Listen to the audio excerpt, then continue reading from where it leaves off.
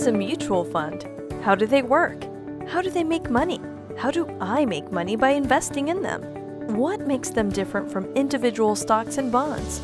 Many people ask these questions when it comes to their investing options today, because in many countries, the only real investment options in the past were real estate, direct company ownership, and of course, bank fixed deposits.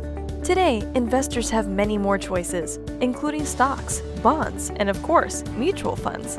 Mutual funds are pooled investments, meaning they combine contributions from many different people into an investment company, and then purchase a portfolio of securities for the benefit of all. They are also known as collective investment schemes.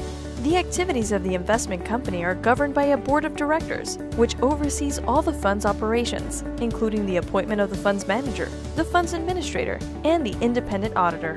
Each of these service providers has a specific responsibility to the fund. The manager makes decisions regarding the fund's investments, what to buy and what to sell, in accordance with the stated investment parameters of the fund. The administrator calculates the net asset value of the fund on a regular basis, handles subscriptions and redemptions, and assures that each investor satisfies their requirements established for the fund, such as minimum investment amount.